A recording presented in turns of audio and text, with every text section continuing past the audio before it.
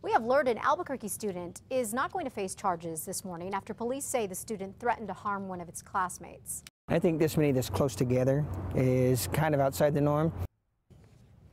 They say this was the third threat they actually heard about in less than a month. Police say an 8th grader at Holy Ghost Catholic School told fellow students that he was going to bring a gun to school and shoot another student in the head because he was being picked on. The school called police. Authorities then took the boy in for a mental evaluation.